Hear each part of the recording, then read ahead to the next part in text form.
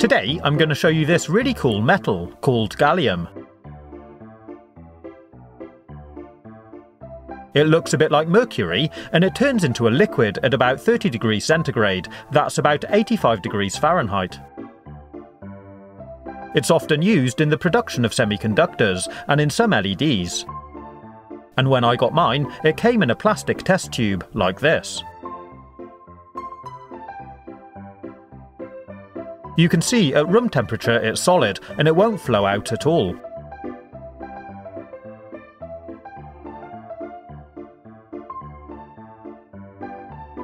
So I'm putting mine in a bowl of warm water to raise the temperature. After a few minutes, if you take it out, you can see it's actually turned liquid.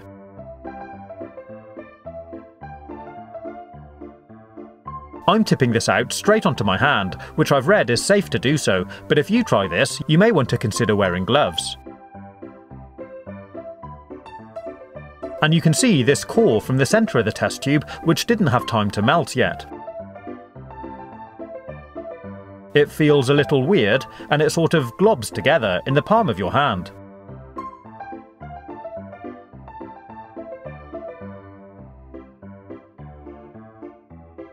I decided to pour this out onto a plate to let it cool and see what it looks like.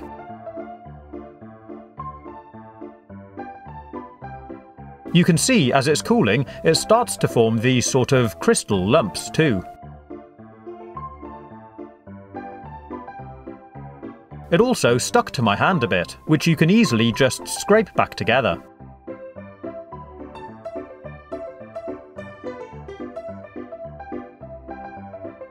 It has left this grey discolouring on my hand, which doesn't seem to wipe off easily.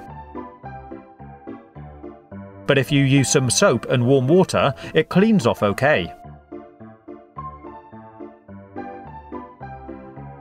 I'm putting this core straight into the bowl of warm water to melt it down. After a couple of minutes, it looks molten. So I used a skewer to give it a poke. It all bunches together under the water, and you can move it around and play with it.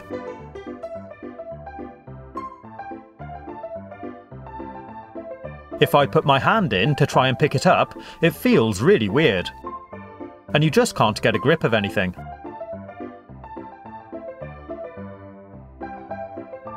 So I'm going to use this syringe to suck it up out of the bowl. And you can see it all getting sucked up. Pretty cool, huh? There's also some water trapped in the syringe, which you can turn upside down and squeeze out if you want to. Or just squirt it all out into the bowl for fun, so you can suck it back up again. And I'll be using this in a minute. If we take a look at the plate, it's gone really solid. And I can't even pick or scratch it off. So I'm tipping some warm water over it to melt it.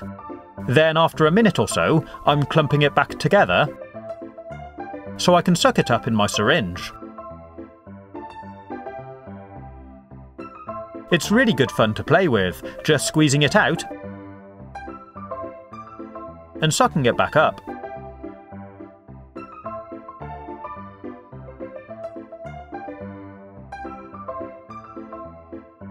And it almost feels like some kind of extraterrestrial material that just puddles up in your hand.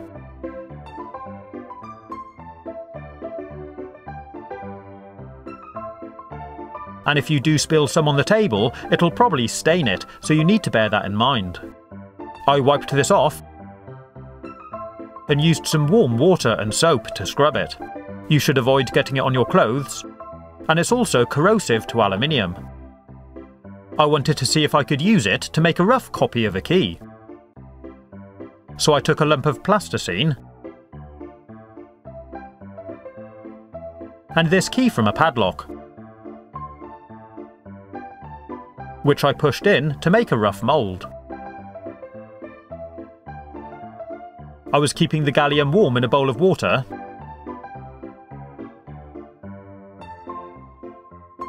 so I sucked it up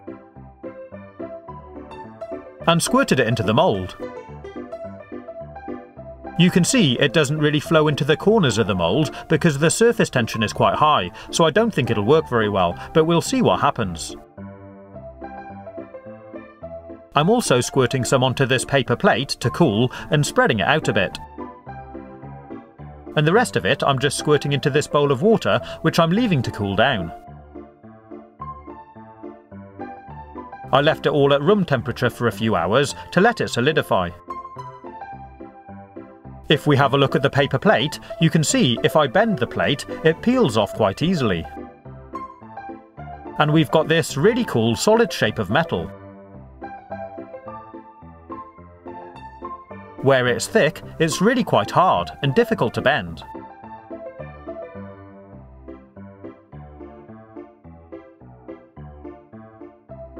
And in the middle, where it's thin, I can twist it and break it pretty easily.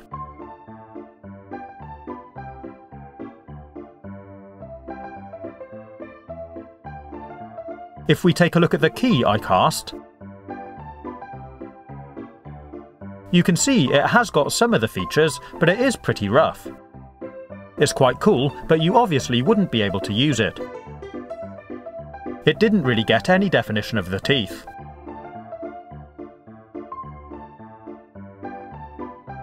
And the pieces we left to cool in the water did come out pretty well.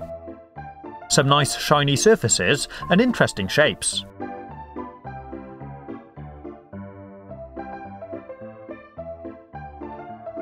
So I decided to melt these bits down again in some fresh warm water. But this piece I decided to dip in so we can actually watch it melt and drop down into the bowl.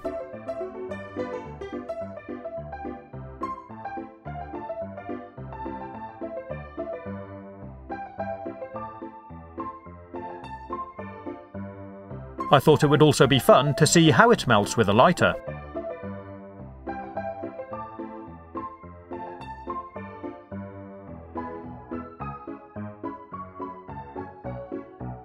This time, instead of trying to make a key, I decided to try making the padlock. So I made a basic mould in my plasticine, sucked up some gallium, and filled in the mould. I think this will work a lot better than the key. But unfortunately, I didn't have quite enough gallium to fill the entire mould, so I had to make it a bit smaller.